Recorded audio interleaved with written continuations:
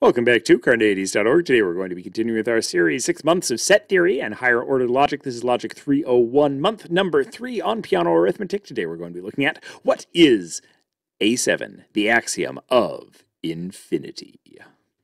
Now, so far, in order to build out our basic universe, we needed to accept 6 underlying axioms. A basic universe is one where these first 6 axioms hold.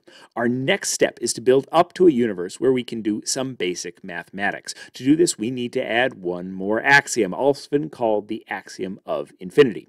This axiom upgrades our universe from a basic universe to a Zermelo universe. Once we have a Zermelo universe, we can progress further by adding the axiom of substitution, also called the axiom schema of replacement, to get a Zermelo-Frankel universe. And eventually, we will add the controversial axiom of choice to get a ZFC universe. For now, we're going to stick with a Zermelo universe that allows us to do a lot of basic mathematics. So, the axiom itself is actually quite simple. It just states that the class of all natural numbers is a set.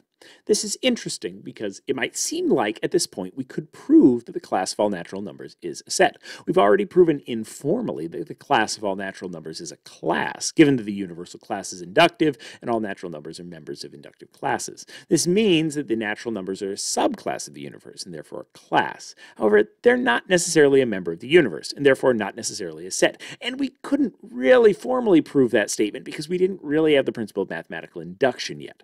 And because we cannot prove this one way or another, we need to assume it in the form of an axiom. But it's a pretty simple axiom. Here's the formal axiom. There are several different ways you might see this stated depending on how many definitions of the underlying terms are offered. Basically, this is just saying that the class of all natural numbers is a set. In other words, a member of the universal class. Similar to axiom 3, the axiom of the null set, it can be stated quite simply. We're going to call this axiom 7 or A7 in proofs. Now, if you don't have the definitions for natural numbers, we might state this axiom as follows. If we spell out the definition of a natural number, it might look something like this. There exists some class A such that that class A is a member of the universal class, and for all B is a member of A is materially equivalent to for all C. If C is an inductive class, then B is a member of C.